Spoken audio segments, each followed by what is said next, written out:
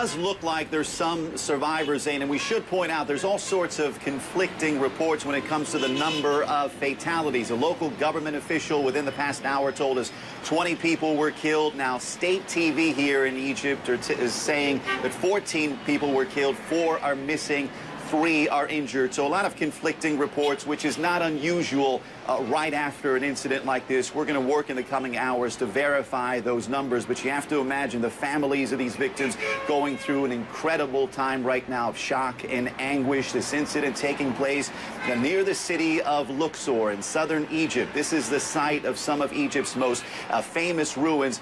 According to a government official, 23 people were on board this balloon, all of them tourists, 9 Hong Kong nationals, 3 British citizens, 4 Japanese citizens, 1 Hungarian, 2 French, 1 Egyptian. The pilot was Egyptian as well. State TV saying that this balloon crashed when the flammable gas cylinder on board exploded, the balloon plummeting 300 meters.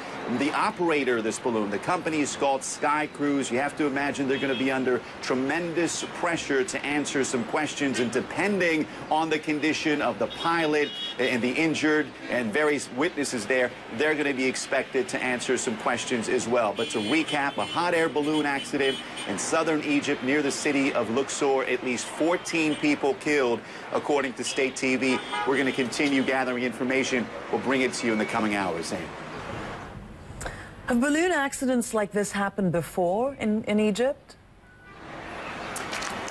They have, but not for about 4 years. In 2009, the hot air balloon industry went through a rough stretch. In about 2 months, more than 80 people were injured. The industry shut down for about 6 months. They improved and tightened safety measures. And since then, nothing had happened until today. You have to imagine the hot air balloon industry is once again going to come under scrutiny after this particular incident.